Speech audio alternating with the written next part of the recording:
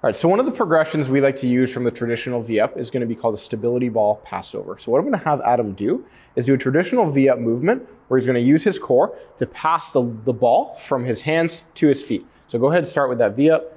Yep, so he wants to lift his shoulders off, making sure we're taking advantage of the core musculature here, squeezing the ball with his feet, bringing it back, just like that. A couple more. Awesome.